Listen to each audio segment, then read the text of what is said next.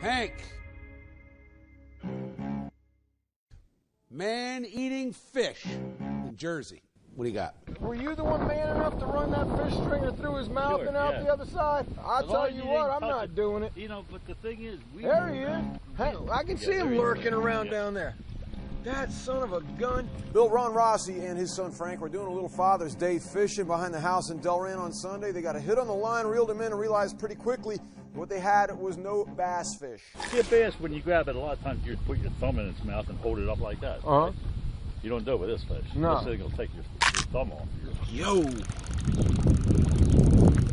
Don't get too close. All right. He's good size, too. Yeah, it looks like a piranha, but it's a lot bigger than what a normal piranha would be. Oh, look at those teeth.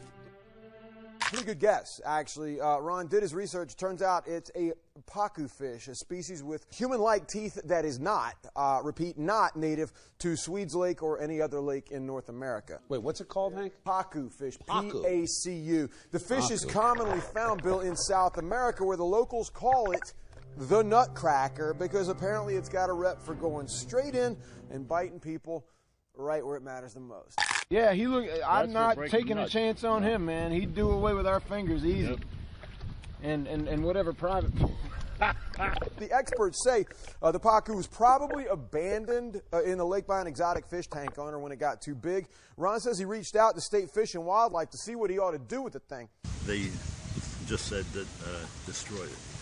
Is it destroyed? Yes, destroy it. Because it would normally die anyway because of the winter weather. And Bill, Ron says he told them that he would abide by those instructions, but he confided to me he'd really rather Fish and Wildlife come down and do it themselves.